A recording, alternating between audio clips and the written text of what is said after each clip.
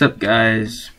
Today I'll be showing you how to get Battlefield 3 to run better than what it usually runs, because there's a lot of people out there that are asking me, how do you get it to run like that?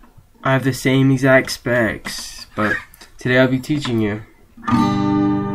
Anyways, the first step would be to right click anywhere on your desktop, anywhere, like bam bam bam bam, and click on AMD Vision Engine Control System, and it'll come up the engine control system.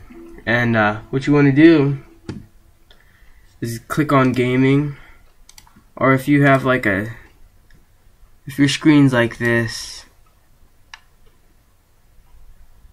just there's gaming, but to get it to the advanced view, just go up there and click advanced view. So you just click on gaming, and you want to click on 3D application settings, and you want to have all these settings on like performance. See how that's on performance and not high quality? Well, if you set it to performance, it'll give you a boost in your gaming. Same with like all this stuff, you want it as low as it can go.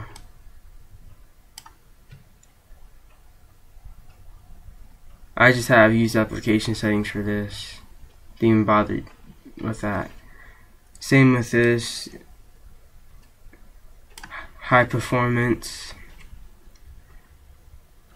I turned this all the way off, but you can put it on off unless application specifies. That'll work too. Same with this, you want it on performance.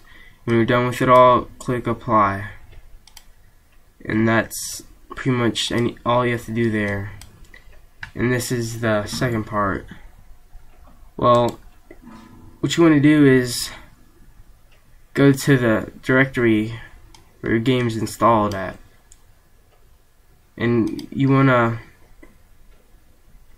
create a text document inside the directory of the game and rename it user.cfg specifically. And then you're going to want to type all this in. I'll have it in the description below. You can just copy and paste it in there. And you just hit save, and then you want to right click and click on properties and click on read only, and then hit apply. And that should make everything run better. And if it doesn't, try restarting your computer. Maybe that'll like fix things up a little bit, because some settings aren't changed unless you restart your computer. Anyways, this is VirtualBlitzKrieg.